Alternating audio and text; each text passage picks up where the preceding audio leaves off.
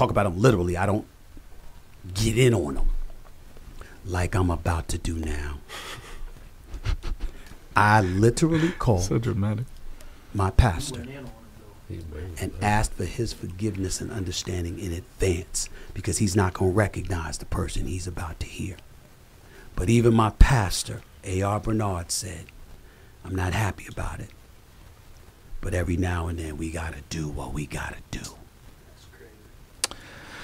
Okay. So you gotta do what you gotta do. That hurt his witness if there was one. He's not a Christian. Oh no, his witness is gone after that one, bro. Have you seen that? So I kind of heard it, but what did he say that was so bad about Jason he was Whitlock? cursing at him. He called him a piece of ass. He called him a fat. Oh wow. He cursed more in that podcast than I've heard him curse in total his whole career at ESPN. But he bleeped out some curses too. Yeah, it was just on his show. Yeah, bro, it was bad. What he could he have said on his own show? He cursed his own. No, he show? said the M word. Oh, he did the Sam Jackson. Yeah. So it wasn't on the show. Yeah, so it was crazy. So y'all, do you guys think? To me, I know of Pastor A.R. Bernard. So and he's a legit pastor. So when I heard that, I could get from his perspective of like, if this man keeps bothering you, you can turn the other cheek. But if you need to go that way, I don't recommend it. But this is what I'm gonna say though. He asked the pastor for permission or whatever on the front end. Yeah. I don't think the pastor knew he was gonna go in like that. Yeah, that's I don't think the pastor. Okay. Let's do it that way. If you went to your pastor and you just said, "Hey, somebody's been coming at me for a while. I'm going to respond to him." Yeah.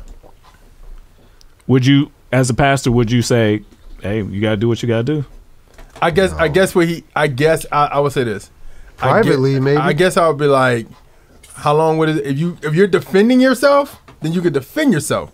But I'll say this.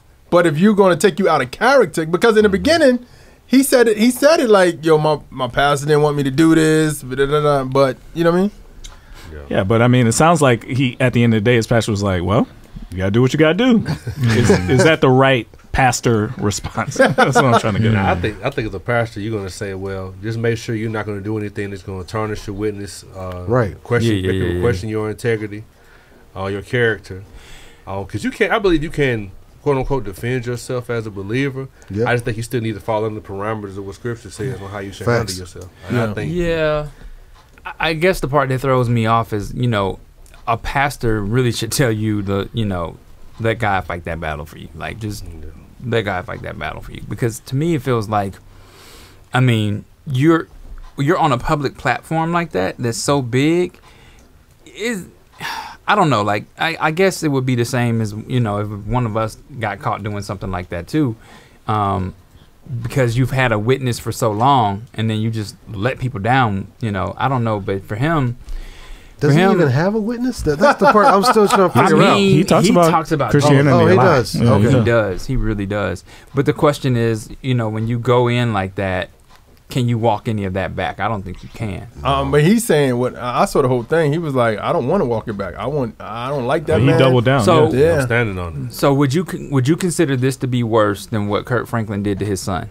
Do y'all remember when Kurt Franklin went off on his son? Same thing. On the voicemail? I don't think it's worse than Kurt Franklin, because Kurt Franklin is seen as a symbol of Christianity. Like, he's seen as like, I'm a Christian artist. Like, everything I do is revolved around God. Yeah. Stephen A. do sports. You know what I'm saying? So even though he may mention God, you look at him like a sportscaster. Like, Kurt Franklin is like a minister. You know what I'm saying? So it's like, I think it's a little That's funny. Yeah. Should there but be a difference there between shouldn't the two be a of them, difference. though? Yeah. I mean, Kurt Franklin has the same responsibility as Stephen A. if he's a Christian. Yeah, I mean, you don't have to, Kurt Franklin is not a pastor, so he don't even have that title. But didn't people brush Kurt Franklin's situation under the rug though?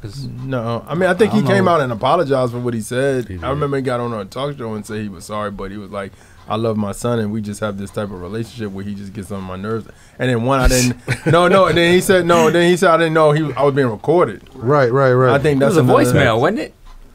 No, I think they was on the phone. They was on they the were phone, talking to each other. Oh, and he started. I think recording.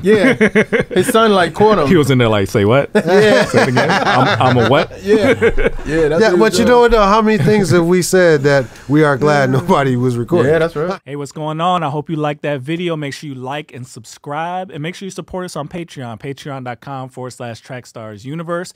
In the meantime, continue to watch our channel by clicking on this next video right now.